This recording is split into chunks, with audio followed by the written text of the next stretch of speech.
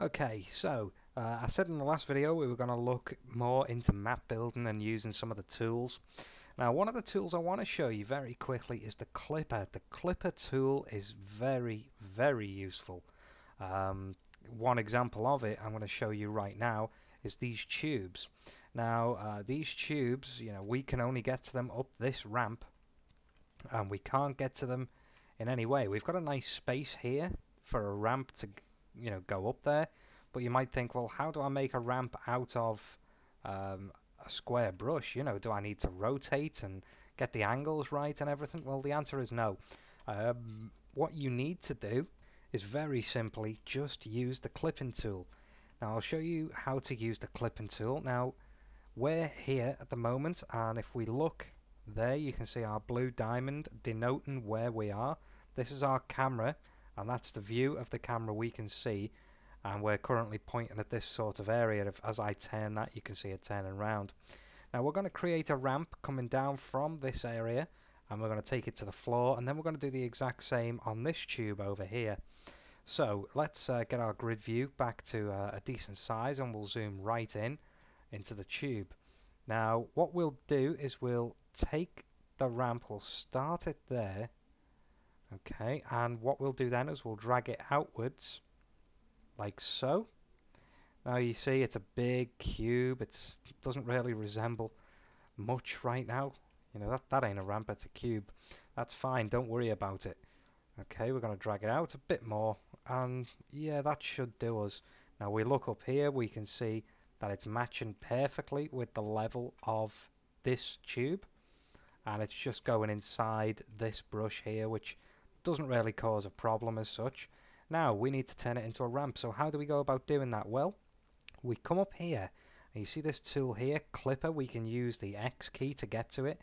This brings into effect the clipping tool. Now what we're going to do is, you can see how complicated this does start getting, but what we're going to do is we're going to look down this left window, bottom left, and you can see, I'll just copy that and I'll delete it out. You can see we've already got a line here going down diagonally, because we've got a ramp on the other side just here. So you can actually see that ramp in this view because it's a straight through view. It's not blocked by any walls or any other entities in the map. You just basically see a direct cut through of everything. It's basically just a schematic. So what we'll do is we'll put that brush back in and we'll select it. Now we want to clip it. So with our clipper tool selected, we go up here to the top to the top left in the bottom window, and we zoom in. You can see we'll set the grid size down nice and low, and we'll simply click there. You see the number 1 appears.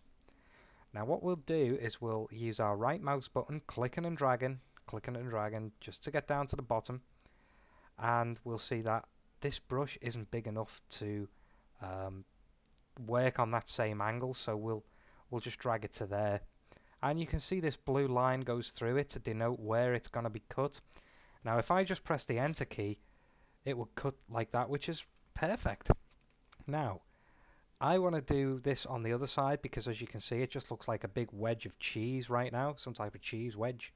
So with the clipper tool selected, we can again go right back up there, and we can select again, and then we'll simply drag down to here.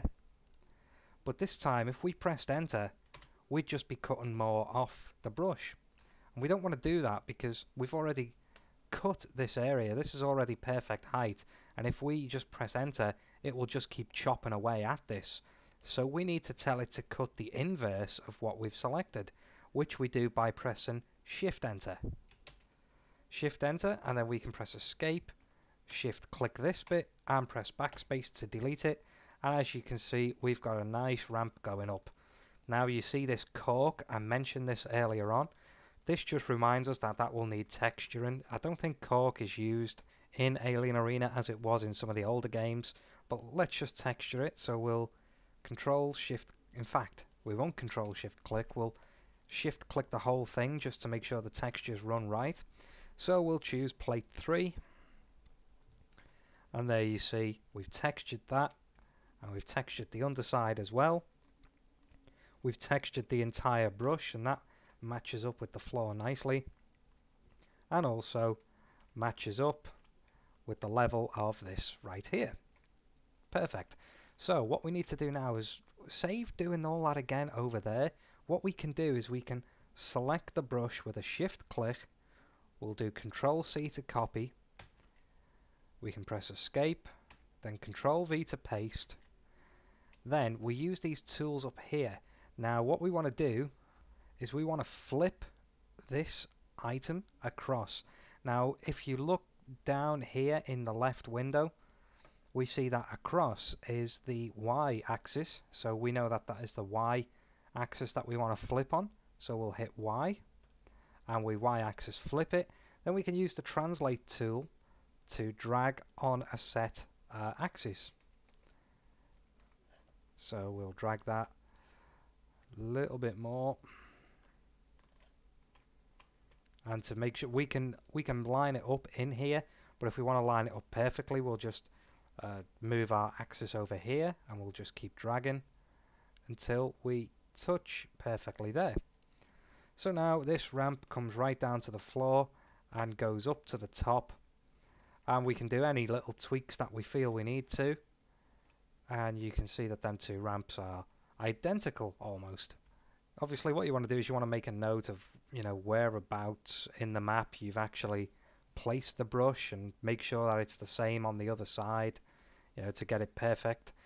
So this might not be 100% perfect, but it looks good enough for me right now during this phase. You may want to go through and clean bits up later, but that's using the clipper tool, which, you know, is very, very useful. You can clip on more than 3 planes, but if you can think in that many dimensions at once, you're a genius. I've never really managed to clip a brush in using 3 points before. It's something that I haven't tried doing. I didn't see any point to try doing it. But what we're going to look at very shortly is these textures, things like this. Now in the map that will display as a light beam almost, you know, it'll sort of give the effect of the light fading out, and we'll talk about how they work a little bit later on, and we'll also talk about what all these little blue boxes and pink boxes and things like that are. We'll talk about them in the entities video.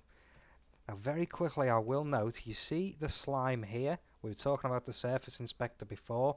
If we shift click that and press the S key, it will show us that we've got it set to warp, so it looks like it's flowing, and we've also got it set to slime, so the slime will actually injure people. You can set hurt values and things on brushes.